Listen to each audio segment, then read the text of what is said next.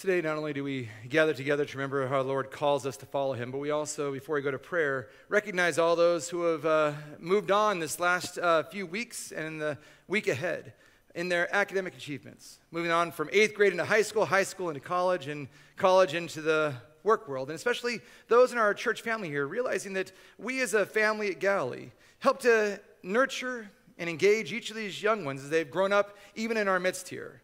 Not only as they grow academically, but also in their faith in Jesus. So to share a bit of those, as you can follow along on the screens, and there's a couple of typos I'll just share with you right now according to what's in our booklet. But the first one is for Dean Bouchat. Dean is the son of William and Brandy, and he's the grandson of Richard and Linda Smith. Dean is graduating from Stevenson Middle School and will be attending Kent High School in the fall. Jenna Brock. Jenna, I'm looking around here. I know I saw her this morning. Hey, Jenna. Jenna is the daughter of Shelley Brock, will be graduating from Chesapeake Bay Middle School, and will be a freshman at Chesapeake High School in the fall. Summer Parsley is the daughter of Sandy and Ben Parsley. She is also going to be graduating from Chesapeake Bay Middle with Jenna, and will be going to Chesapeake High School in the fall. We have Eric Permisson. Eric is the son of Angie and Kevin, and he will be graduating again from Chesapeake Bay Middle School and attending Chesapeake High School. You guys have all done really well at Chesapeake Bay Middle, haven't you? And also as our confirmands, being able to share their faith just a couple weeks ago. Adiel Roman Rosario. Adiel is the daughter of Ruth Rosario and Eric Roman. She's graduating from Chesapeake Bay Middle School with a 4.0 GPA. Adiel, you did really well there, it sounds like. Not surprised, very smart. She is also an accomplished musician, playing both the flute and the piano. Saying that here, you might be asked to come up and play with them up here, just so you know. And as well as a loving sister and daughter. She will be attending Chesapeake High School in the fall. Alexandra Schweitzer, she is the daughter of Paul and Lisa. She graduated from Northeast Middle School and will be attending Northeast High School in the fall. We have a little bit of rivalry here on both sides of the church. Now getting to our high school graduates we celebrate. Benjamin Hilpert. Ben is the son of myself and Rachel. He graduated from Chesapeake High School with a 4.15 GPA, which I guess means he's got mom's brains. While in high school, Ben not only worked 3 jobs, but he also played varsity soccer, basketball, and tennis. He'll be attending Concordia University, Wisconsin in the fall, majoring in education with a special emphasis in special education. Next we have is Dawson Hoover. He is the son of Gwen Hoover.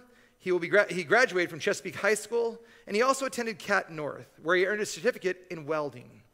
Now Dawson is very excited about the next chapter in his life as he's opened his own business as a waterman on the Chesapeake and as a commercial crabber. Then we have Reagan Shoemaker. Reagan is the daughter of Lisa and Sean.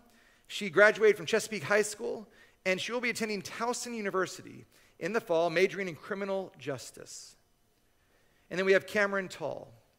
Cameron is the grandson of Kathy and Bruce Bauer.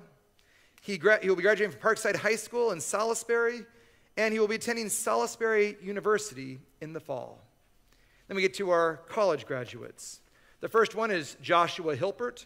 He's again the son of the guy up here and the wife in the pew.